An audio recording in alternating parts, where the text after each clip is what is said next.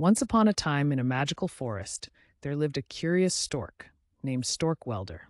Stork Welder loved to build things, but he always kept his feelings hidden deep inside. One day, the animals in the forest noticed that Stork Welder seemed sad. They gathered around him and encouraged him to share his feelings.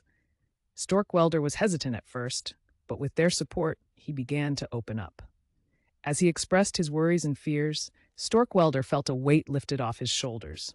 The animals listened, comforted him, and even shared their own emotions. Stork Welder realized that being open about how he felt helped him feel better. From that day on, Stork Welder made a promise to himself to always express his feelings and listen to others.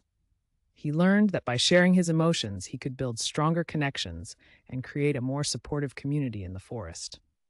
Picture Stork Welder looking sad and lonely. Picture the animals gathered around Stork Welder looking concerned. Picture Stork Welder hesitating to share his feelings.